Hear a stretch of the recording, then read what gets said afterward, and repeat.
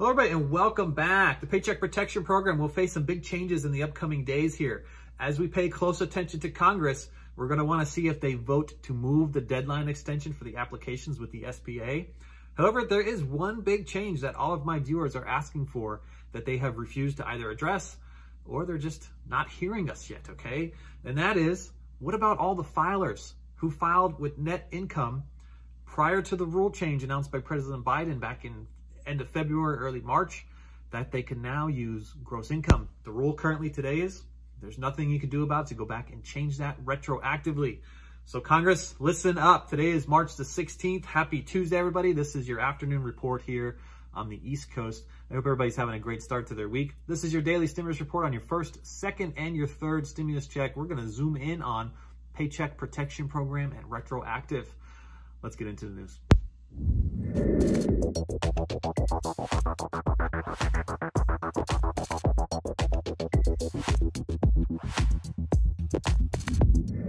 Hello everybody and welcome back. I'm Edward Bilder. To all my loyal subscribers out there, welcome back for another video. And if you are joining us for the first time today, welcome. Consider becoming a subscriber. We're going to dive straight into PPP on this one. This is going to be a big episode because yes, there is the possibility of a deadline extension, but we also want Congress to hear us when we talk about retro and talk about switching our net to our gross, okay? We're gonna get into some big topics here, and this is probably one of the best videos that if you know somebody that filed for the Paycheck Protection Program, this is gonna be one that you wanna share, okay? We're gonna give you guys something that we're gonna ask you to do for us later in the video.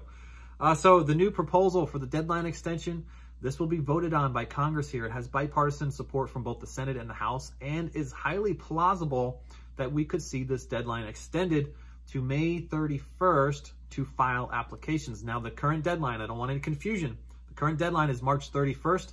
So if you haven't filed yet, get out there. Don't wait. Get out there and file, okay? But for everybody who doesn't make the cutoff, they are looking to extend this to May 31st and have 30 extra days for the SBA to process loan applications. So the deadline will end for the submittal on May 31st in the new proposed bill and give the SBA up until June 30th to process any applications that are in the queue so it doesn't leave anybody out there in limbo, okay?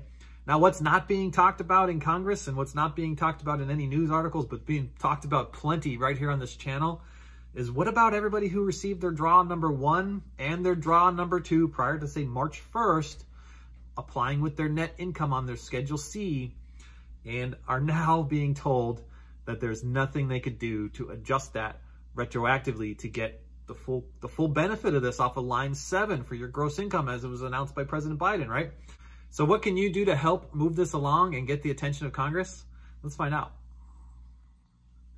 So just looking at the numbers, this could possibly affect 4.5 million individuals out there who filed as a sole proprietor in Draw 1 and Draw 2 from the CARES Act and the New Relief Act, that this could affect because they filed under net, okay? If we just took some basic numbers and we took it by the percentage of who filed with Schedule C, that number comes out to about approximately 4.5 million people that are affected by this, that are stuck getting only their net income when now they're eligible for their gross income, and currently the rule says you can't change it, right? So you have all asked me to make videos on this so we could tag our congressmen and our congresswomen to amend this unfair ruling by the SBA. Viewers like Lenny Sanchez, Mike Stubbs, Denny Valerio, the Himalayan Yeti asks, SBA needs to adjust the net to gross, letting us go back and change it before March 1st.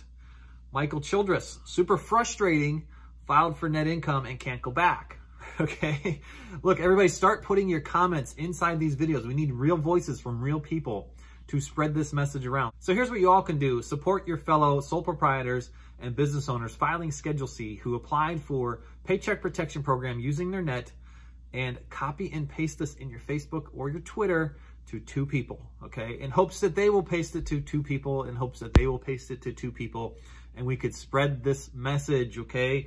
And use your comments to express that you got Draw 1, got Draw 2, you're in net, and let us know that you're frustrated and you want to change. We need millions of you to tag people like Ben Cardin, Nydia Velazquez, Blaine Luetkemeyer, Carolyn Bourdeaux, okay? We need these people. These are the small business committee in the House and in the Senate. We need them all to understand our frustration so that they can make a difference for us.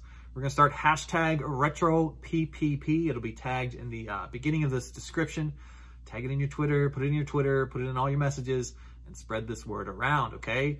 And each day we're gonna come back on here, read some of your comments, voice some of your concerns, and keep the message moving to more and more people, okay? So we have a long journey ahead of us, okay? And it's not gonna happen quickly. So let's start spreading the message today. Remember, leaving a comment enrolls you into my next giveaway, because when we hit 20,000 subscribers, we're giving away to one lucky subscriber $500 to a lucky comment that we randomly choose from down below, okay?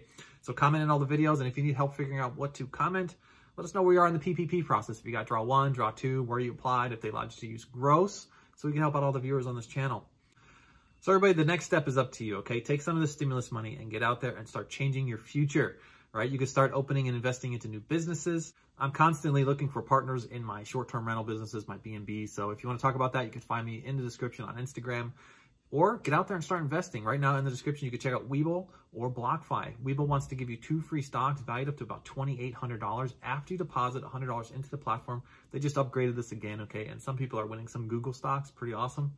Or BlockFi, depositing anywhere between $50 and $250 to secure your cryptocurrency can earn you about 8.6%. That is huge. I use both of these platforms each and every day. Webull has some pretty interesting games you can play. Like, check this out. You go and get to spin this wheel right here. And all I did was invited friends and they gave me a chance to spin the wheel. And look at that. I just won free stocks. And the other day, I won this. $262 worth of free Facebook stocks.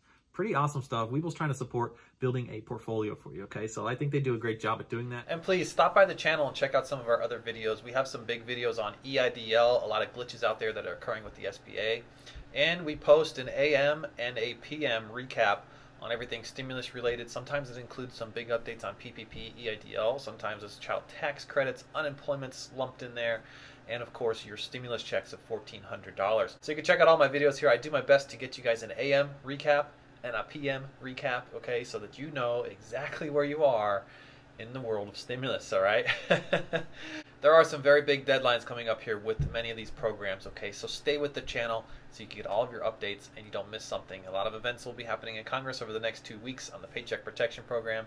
And of course, the repair of many of these glitches that are happening with the targeted advanced grants, and the new guidelines are coming out. There's so much to talk about in the world of stimulus, and I don't want you to miss something. So stay with us here on the channel.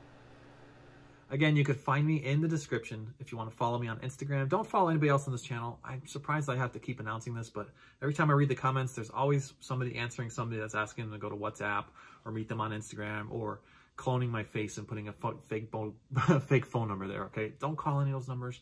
They want to scam you, okay? So just don't trust some of those comments. I thank you all again, and I'll catch you on the next one. Bye for now.